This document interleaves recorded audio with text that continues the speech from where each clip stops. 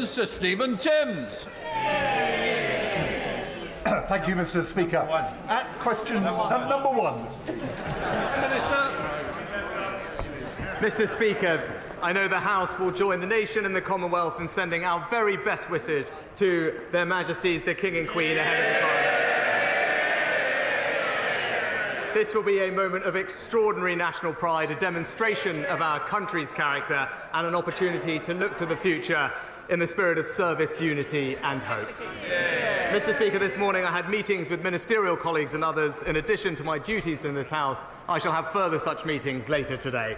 Sir Stephen Timms. Mr. Speaker, at question time last week, column 725, the Prime Minister referred to record numbers of people in work.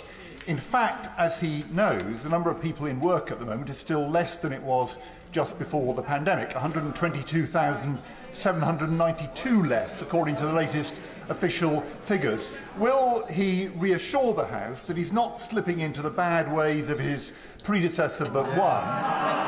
And will he properly correct the incorrect statement he made last week? Mr. Speaker, that clarification has already been made, Mr. Speaker, in Hansard, but there are near record numbers of people in work and in payroll, and that is thanks to the actions of this government, Mr. Speaker, one record we're very proud of. Very much, Mr. Speaker. Non-compliant hand car washes seem like a cheap and quick way to have our cars washed. But unfortunately, behind this £1.8 billion industry is hidden money laundering, fraud, drug dealing, prostitution, labour abuse, modern-day slavery, tax avoidance and many other sinister crimes. This is an estimated £500 million lost in tax revenue, a pull factor for illegal migration, and the pollutants often used are damaging to the environment. Does the Prime Minister agree with me that it's time that we now step away from the voluntary scheme and have a mandatory scheme to protect people? Well, Mr. Speaker, we expect all businesses to follow the law, including providing fair pay and working conditions for their employees. We're tackling exploitation in the labour market, especially by increasing funding for enforcement bodies to over £35 million a year, and we will continue to keep the position of hand car washes under close review. We now come to the Leader of the Opposition, Keir Starmer. Thank you, Mr. Speaker. Can I join the Prime Minister in his comments about the coronation? Across the House, we're all looking forward to the celebrations this weekend. Mr. Speaker, does the Prime Minister know how many mortgage payers are paying higher rates since the Tory party crashed the economy last autumn? Well, Mr. Speaker, our record on home ownership is crystal clear. Because of our tax cuts, 90% of first-time buyers now don't pay any stamp duty at all, Mr. Speaker. And last year we saw the largest number of people buying their first home in 20 years, Mr. Speaker. That's a Conservative government delivering on people's aspirations to own their own home. Mr. Speaker, the question was how many people are paying more on their mortgages each month. And the answer that the Prime Minister avoided giving is 850,000. Nearly 1 million people paying more on their mortgage each month because his party used their money as a casino chip. That's why George Osborne called them economic vandals who created a self-inflicted financial crisis. Not for the Prime Minister and his non-dom thing, not for the super wealthy they gave tax cuts to, but for mortgage holders all across the country. So, does the Prime Minister know how many more people will be joining them on higher mortgage rates by the end of this year? Mr. Speaker, thanks to the actions we're taking, in fact, the Bank of England is showing that public expectations of inflation have now eased to a 15-month low, Mr. Speaker. Consumer confidence is at the highest level that it's been at since Russia invaded Ukraine, and because of our stewardship of the public finances, we can see a clear way to reduce debt and bring interest rates down. But, Mr. Speaker, he keeps in this habit of quoting the former Labour shadow chancellors. We know that our plans will deliver lower inflation and lower interest rates, but we know that his plans just mean more debt, Mr. Speaker, and I quote, year after year after year. Those aren't my words, that's the assessment of the former Labour Shadow Chancellor. Mr. Speaker, the question was how many more people this year are going to be paying more on their mortgages? And the answer that he avoided giving again, he knows these answers. He's got the stats there in front of him. 930,000 people. So by the end of this year, I know they don't want to talk about it, that's why he won't answer the questions. By the end of this year, nearly 2 million homeowners, counting the cost of the Tories' economic vandalism with every mortgage payment they make. And it's not just those who already own their home that are counting the cost of Tory recklessness. The average deposit for a first-time buyer is going up to £9,000. Does he even know how long it would take an average saver to put that sort of money aside? Mr. Speaker, that's why, Mr. Speaker, that's why we've introduced a 95% mortgage guarantee scheme, Mr. Speaker. It's why we're helping people in social housing own their own home through our first homes and our shared home ownership schemes. But, Mr. Speaker, I said these things are working because I said last year we had a record number of first-time buyers, the highest number in 20 years. It was, Mr. Speaker, twice the number of first-time buyers than Labour ever managed, Mr. Speaker. So whilst Labour failed homeowners, the Conservatives are delivering for them. Mr. Speaker, every week, whatever the topic, he stands there and pretends everything is fine across the country. And every week he does so, he reinforces just how out of touch he is. £9,000, ha ha ha, £9,000 would take 4 years. They think it's funny that 4 years for the average saver to save £9,000. Or to put it a different way, in terms the Prime Minister will understand, roughly the annual bill to heat his swimming pool. But for most people, 4 more years of scrimping is a hammer blow to their ambitions. And now he's kicking them when they're down, because his decision to scrap housing targets is killing the dream of home ownership for a generation. Why doesn't he admit he got it wrong and reverse it?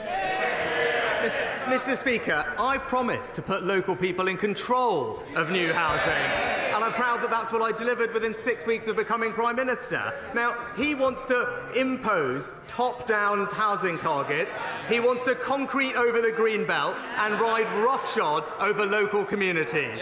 Now, previously, Mr. Speaker, he did say, he's on record in saying, local people, local communities should have more power, more control. Now he's U-turned. Just another in a long list of broken promises. Mr. Speaker, the only power he's given to local communities not to build houses. And we know why he won't change course. He admitted it last month. His councillors simply don't want to build the houses local people need, so he's given them a way out.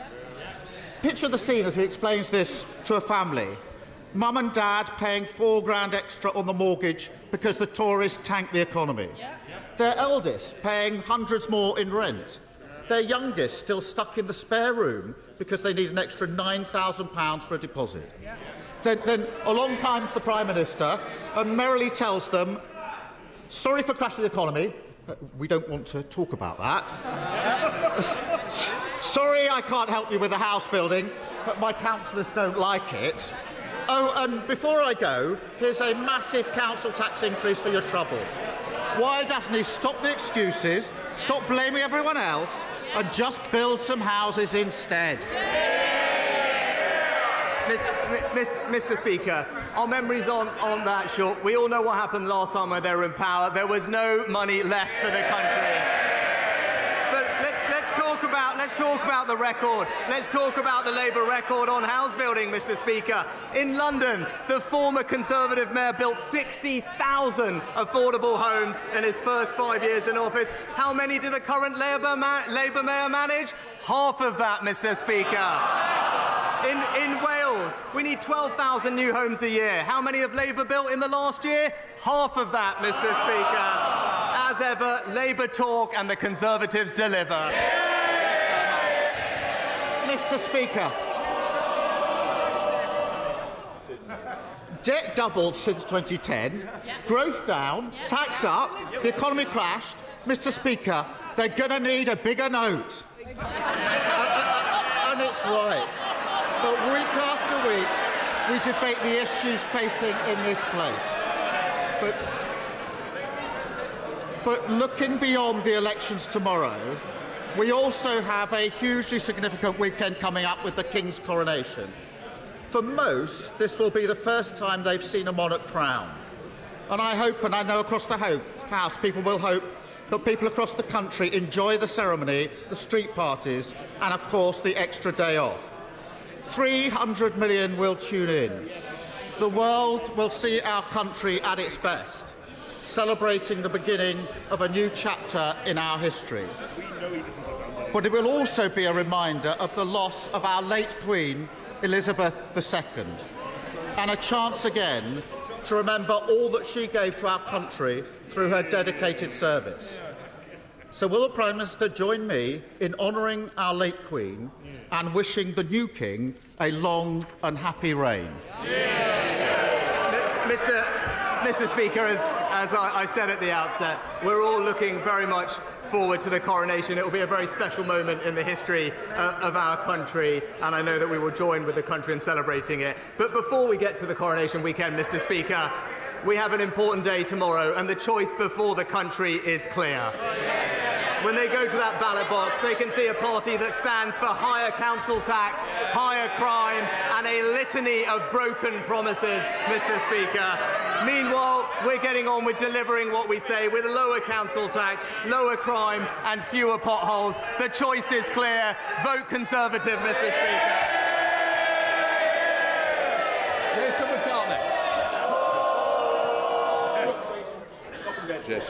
Thank you, Mr. Speaker.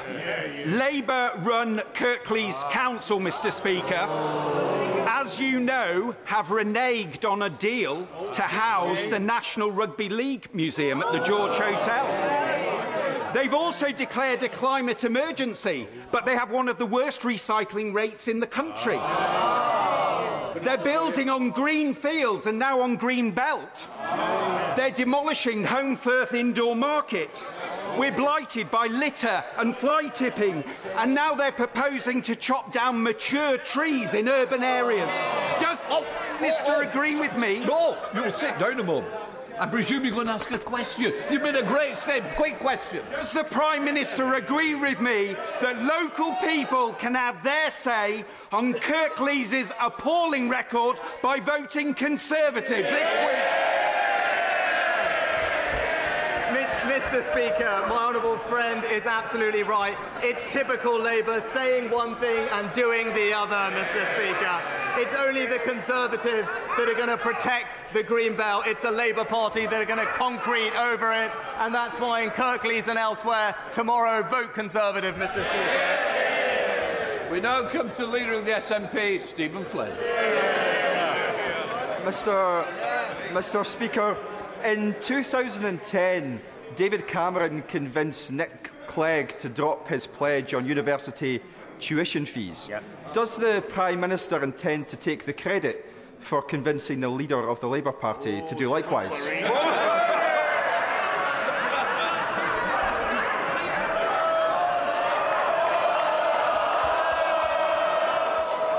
Prime Minister. Well, I thank the honourable gentleman for the question.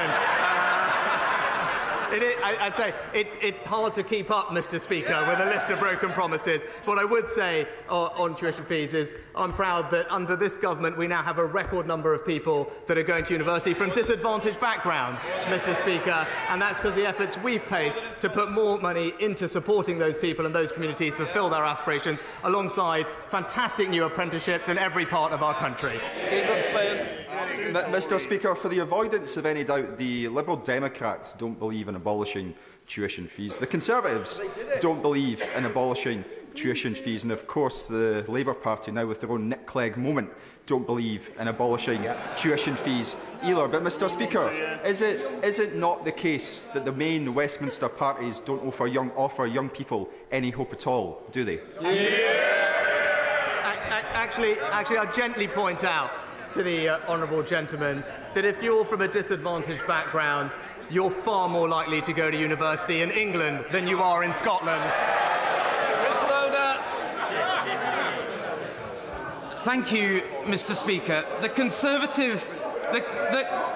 Conservative Police and Crime Commissioner in Dorset has delivered 174 new police officers. He's quadrupled the rural crime team and has made Dorset the 6th safest county. As recorded crime is 34% higher under Labour Police and Crime Commissioners, does the Prime Minister agree with me that only Conservatives can be trusted to keep local communities safe and make sure offenders face the justice they deserve?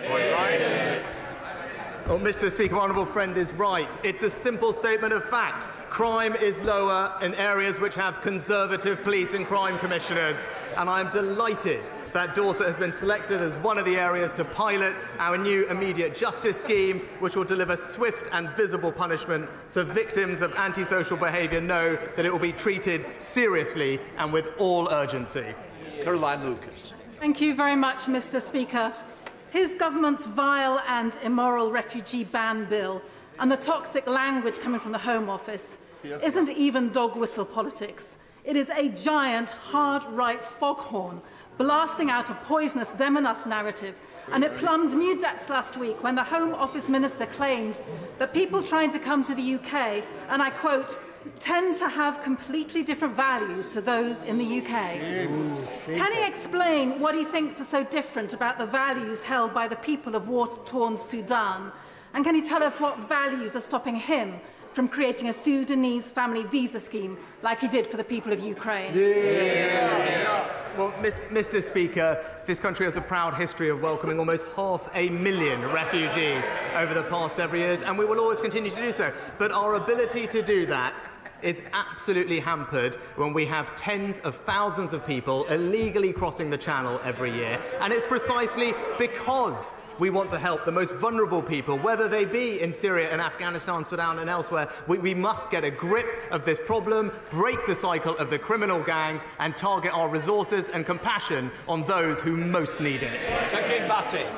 Thank you, Mr. Speaker. Thanks to this Conservative government and £1.8 million from the Brownfield Land Release Fund, the Conservative-led Solihull Council is getting on with regenerating Kingshurst Village Centre, creating space for new businesses and new homes. But when it comes to economic regeneration, none of the opposition parties have a viable plan, not the Greens, not the Lib Dems and not the Labour Party. And the Labour candidate has gone so far as to scare local people into thinking that the development won't go ahead, despite spades in the ground. So does the Prime Minister agree with me, while the opposition talk down opportunity and the creation of jobs, when it comes to investing in our communities, it's only the Conservative-led Solihull Council that can do it? Mr. Speaker, I agree with my honourable friend, and I'm so glad to see the local Conservatives delivering for the people of Solihull, with dozens of new family homes, new flexible commercial space, and a new integrated health, social care and community hub. As he said, it's clear for his local area, only the Conservatives can deliver. Alan Brown. Mr. Speaker, imagine seeing the car in front of you swerving erratically or suddenly braking for no reason, risking your car slamming into the back of that, endangering those daft enough not to wear seat belts. Now, this is not the actions of a drunk or reckless driver, but my constituents' experience using Tesla in autopilot mode. Software still in beta phase, but deemed suitable for cars on our public roads. Will the Prime Minister meet with me to discuss the issues with Tesla's autopilot and instigate an urgent critical safety review in terms of its suitability for operation and the licensing of it? Mr. Speaker, I'm sorry to hear about what happened to the honourable member's constituent. I'll ensure that he gets a meeting with the Transport Secretary to discuss the safe regulation of autonomous and self-driving vehicles. Cal McCartney. Thank you, Speaker. Labour-run City of Lincoln Council has destroyed the 40-year reputation of our city's Christmas market and the Christmas cheer that Lincoln benefits from annually. The dereliction of their role, choosing to take the easiest option behind closed doors in secret, in cancelling the market, shows Labour's neglect and disregard for small local businesses, charities and entrepreneurs and voters. Labour councillors in Lincoln should be ashamed of their actions and have rightfully been likened to the Grinch. Order. Mr. Brennan, I don't need you shouting from the back row. I've always offered a cup of tea to this side, but it's equally opportunity for you to take one. Come on, Carmen. I thank the member from the opposite side for the extra minutes he's given me, Mr. Speaker. Tomorrow, the people of Lincoln will have the chance to remove... I will not count on that. Tomorrow, the people of Lincoln will have the chance to remove from office the anti-business, socialist Scrooges and elect local Conservatives. Does my right honourable friend the Prime Minister agree with me that for better-run local services, business-friendly and support... Order. I think in fairness to Prime Minister, I think the text went out. I think he's got the answer. Come on, Prime Minister. Mr. Speaker, I share my honourable friend's disappointment that after a decision taken by the Labour-run council behind, as he said, closed doors, there will no longer be a Christmas market in Lincoln, ending its 40 years of history. Lincoln deserves better, and I urge the people of the city to vote Conservative. Thank you, Mr. Speaker. Ahead of tomorrow's local elections, I've been campaigning in Medway and Swindon. The word on the doorstep is that people are ready for a change and will be switching their votes from the Conservatives to Labour. However, I am concerned that only 4% of those without valid ID have applied online for a voter authority certificate. So will the Prime Minister commit to a post-election review of how many people have effectively been disenfranchised by his government's response to the virtually non-existent problem of voter fraud? Mr. Speaker, 98% of people already possess a suitable form of voter ID, and the government made available free alternative ID for those that do not have it. The pilots have demonstrated it hasn't significantly impacted turnout, and indeed this was a policy that was introduced by the Labour Party in Northern Ireland all those years ago. It's common in European countries, it's common in Canada, and it's absolutely right that we introduce it here too. Dr. Mahindra. Thank you, Mr. Speaker. Since getting elected in 2019, I've been inundated with correspondence from my constituents in South West Hertfordshire rightly complaining about huge speculative developments on our beautiful Greenbelt land. Lib Dem-controlled Three Rivers District Council continue to dither and delay their local plan. Does he agree with me that the choice tomorrow is simple? Vote Conservative to protect our Greenbelt, or vote Lib Dem for massive developments on sport land? Well, Mr. Speaker, my honourable friend raises an important point, and it's always the same with Liberal Democrats, saying one thing and doing the other. We've all seen it, Mr. Speaker. It's the Conservatives that are a party of local decisions taken by local people, and it's only the Conservatives that will protect the Greenbelt. Bernie Killifoy. Thank you, Mr. Speaker. Unable to secure an NHS dental appointment, my constituent Ray was forced to go private. It was then discovered that he had a large aggressive tumour in his face and jaw, which required 16 hours of gruelling surgery to remove it. If he hadn't been able to afford it, Ray might not be with us now. This is yet another chapter in the horror story that is the decay of dentistry under this government's watch. So will the Prime Minister accept NHS dentistry is in crisis, and will he meet with me and the British Dental Association to ensure that no one loses their life because they couldn't get a dental appointment? Yes or no? Mr. Speaker, I'm sorry to hear what happened to the Honourable Lady's constituent, and that's why the NHS has recently reformed dental contracts to improve access. We now invest over £3 billion a year. There are over 500 more dentists working in the NHS this year than last year, and indeed discussions are ongoing between the Department for Health and the NHS around dentistry, and DHSC is planning to outline further reform measures in the near future. Sir Geoffrey Clifton-Blow. Every single young person that gets on the housing ladder under a Conservative government makes our communities more sustainable. Would my right honourable friend agree that in order to build the right type of housing and speed it up, we need to fund planning authorities properly through innovative funding? Well, Mr. Speaker, my honourable friend, as ever, makes an excellent point, and that's why the reforms that we introduce will provide incremental resources to planning authorities to make sure that planning decisions can be taken quicker. But also, we've strengthened the ability of local communities to put in place local plans. Mr. Speaker, this is the best way for our towns, cities, villages to have control over the development in their area and make sure that it happens in the way that they are comfortable with, and I know that he's supportive of that too. Holly Lynch. Thank you very much, Mr Speaker. The recent ITV documentary Life and Debt Stories from the Edge followed Halifax mum Izzy. Her prepayment energy bills have tripled and she was relying on a local primary school, Ash Green, who are providing free breakfast, budget cooking classes and a hardship fund for their families. When head teacher Mungo Shepherd is asked does he worry about the children at his school when he goes home at night, he says all the time, it never leaves you. Does the Prime Minister think it's right that things are so bad that schools are having to become the fourth emergency service for the families that they support? Well, Mr Speaker, because of the actions we've taken, a typical family, including those like Izzy's, will be seeing half of their energy bills paid for by the government. That is support worth £1,500 extended in the most recent budget. For the most vulnerable in our society, there's additional support, and £900 for those on welfare, Mr Speaker, and through the holiday activity and food programme, support for families with the cost and support for food during the holidays. But I would also say, for Izzy and others that are in particular need, they should talk to their council, because the Chancellor has provided over £1 billion of funding to the Household Support Fund. It's there to help families like that need a little bit of extra assistance during this time. Sir John Whittingdale. Thank you, Mr Speaker. As my honourable friend will be aware, today is World Press Freedom Day. At a time when the need for professional and factual journalism has never been greater, will my right honourable friend reaffirm the government's commitment to defending media freedom worldwide? And will he redouble the efforts of the government to obtain the release of Evan Gershkovich and Vladimir Kara-Murza in Russia and of Jimmy Lai in Hong Kong? Mr Speaker, the government is committed to defending media freedom worldwide, because thriving independent journalism is one of the cornerstones of democracy. We absolutely condemn the politically motivated sentencing of journalists across the world, and our embassies and missions work every day to protect media freedom where they are based. And I know that this is something that my right honourable friend has been a right champion of throughout his career, and I will look forward to him continuing to do so from a different perch as I take rather fewer questions from him over the next few months from this position. McKinnell. Mr Speaker, I want to thank our police forces, who I know will be working hard across the country this weekend to support the coronation events.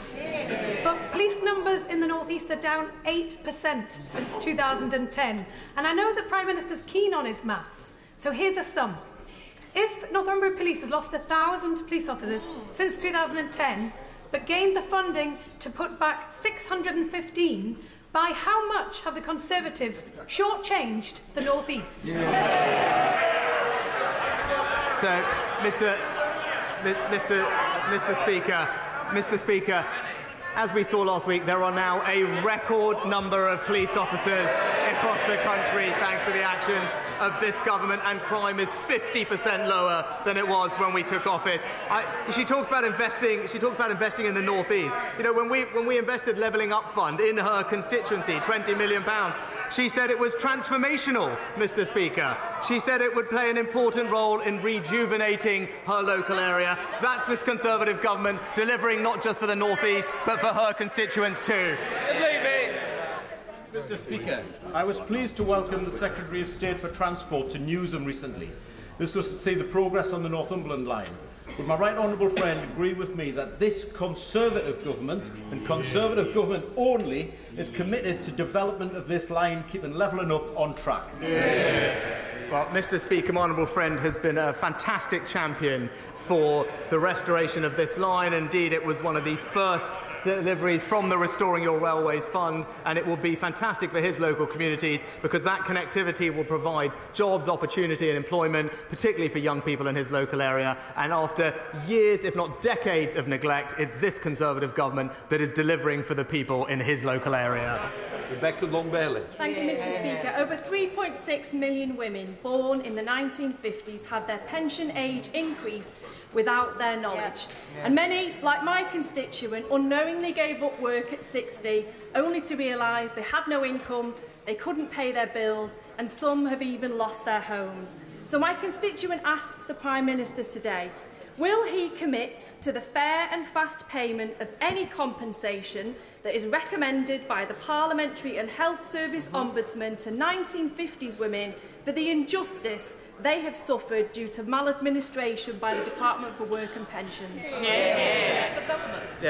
Mr. Speaker, this issue has been long discussed in this place, and obviously the Honourable Lady knows there's an ongoing process which I can't comment on, but rest assured, of course, we will respond appropriately to any recommendations that come our way. Thank you very much, Mr. Speaker. As Asbestos Awareness Month comes to a close, I would like to draw the attention of the Prime Minister to the dangers of asbestos in workplace buildings. Please would you back the Don't Let the Dust Settle campaign from the Mesothelioma UK charity in my constituency by setting up a register of all workplaces in the country that contain asbestos and determine a timetable of eradication of this terrible substance. Well, Mr. Speaker, can I thank my honourable friend for raising this important issue? The law does require duty holders to assess whether asbestos is present, what condition it is in, and whether it gives rise to a risk of exposure. And they must draw up a plan to manage this risk, which must include removal if it can't be safely managed where it is located. But I commend her for her continued campaigning on this important issue. Madeira Wilson. Thank you very much, Mr. Speaker. Nick swims regularly in the Thames at Shepperton. But after a recent dip, he found himself hospitalised with cellulitis for 13 days. His doctors think this was caused by polluted water. Mr. Speaker, what caused that polluted water? Well, because Thames Water dumped filthy sewage just days earlier nearby. So can the Prime Minister tell Nick and everybody else, why does he think it's okay for water companies to keep polluting our rivers for another 25 years? Mr. Speaker, it was just last week that it was clear there's only one party that's going to protect the environment, and it's the Conservative Party, Mr. Speaker. That's why we've given the Environment Agency more powers of enforcement. That's why we're moving to unlimited fines. And that's why we've got a clear plan to increase investment and increase monitoring of sewage overflows. It was a rank cynicism and hypocrisy of the party opposite that they could not even show up to support those plans, Mr. Speaker. Anne-Marie Morris. Thank you, Mr. Speaker. Newton Abbot constituents face hosepipe bans after torrential spring storms, and are asking me why water catchment plans have not prevented this. Reservoirs, desalination plants and other natural catchment structures require siting where geography and geology allows. Is there a national strategy and implementation plan to increase water catchment and enable cross-water company water transfer to match regional demand to supply? Yes. Well, Mr. Speaker, water companies publish water resources management plans which show how they will continue to provide a secure supply of water for customers, and I understand that they have been consulting on their latest drafts of these plans. And in my honourable friend's particular area of Devon and Cornwall, where temporary use bans are in place, DEFRA and the water regulators are closely working with South West Water to ensure that the company is taking all appropriate precautionary action to ensure that water supplies remain resilient this year. That's all for now on Prime Minister's questions.